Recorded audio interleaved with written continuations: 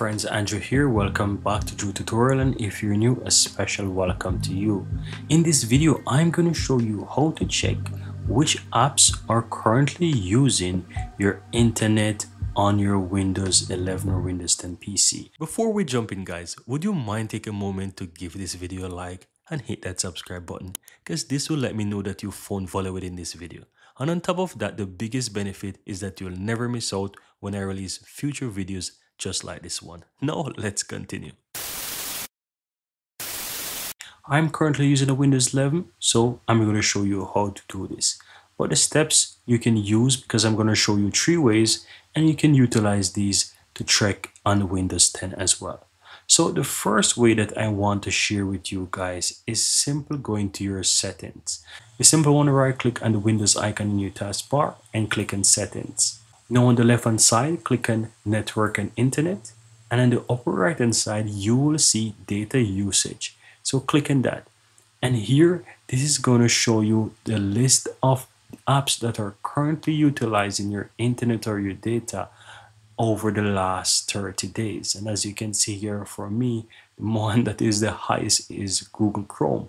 You have system and you also have other applications, and you can scroll down to see how much application there is and how much they're currently using over the last 30 days. If you click the drop down here, you can do this over the last 7 days and 24 hours, but the maximum you get right now in Windows is the last 30 days, right? But this is very useful stuff. So this is the first way.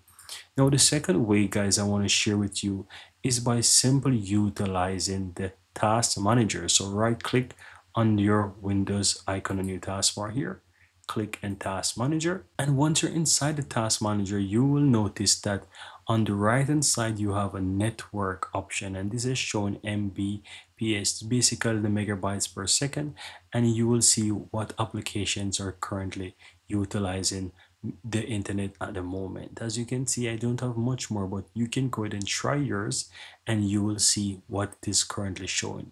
You can also filter it by, let's say, the most to the least or the least to the most by clicking on it, and as you can see, those arrows are currently going up and down to basically change how you want to filter them, right? So this is the second way.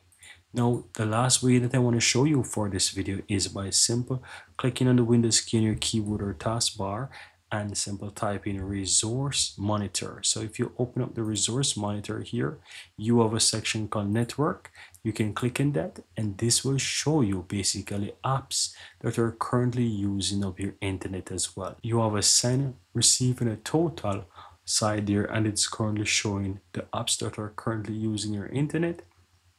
You can also see it on the graph as well to show how your internet is being used, and this is going to tell you how much of your internet these applications are currently using at the moment.